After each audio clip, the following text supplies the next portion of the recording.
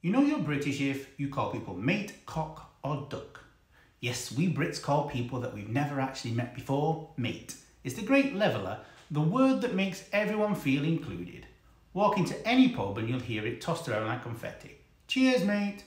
Alright mate. Thanks mate. It's our way of being friendly without getting too personal. Because, who needs actual names when you've got mate?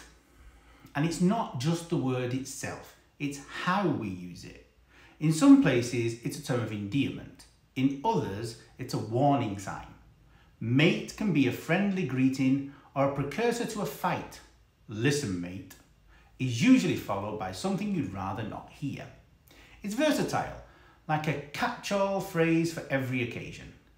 But let's dive deeper into the weird and wonderful world of British greetings.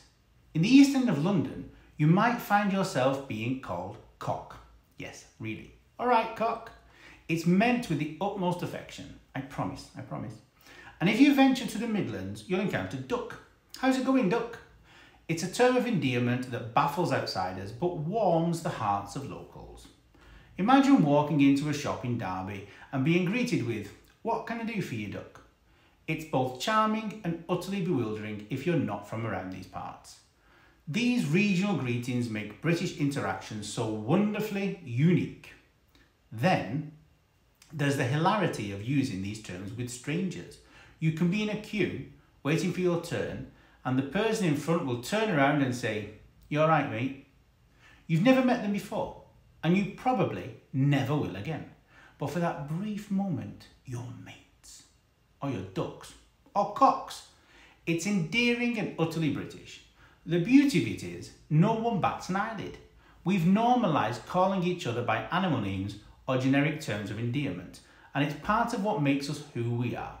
It breaks down barriers, makes us feel connected, and often results in hilarious misunderstandings.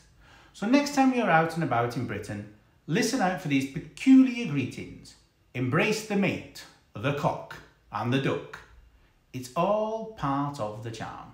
And remember, if someone calls you mate, they're not just being friendly. They're acknowledging your honorary membership in the great British social fabric.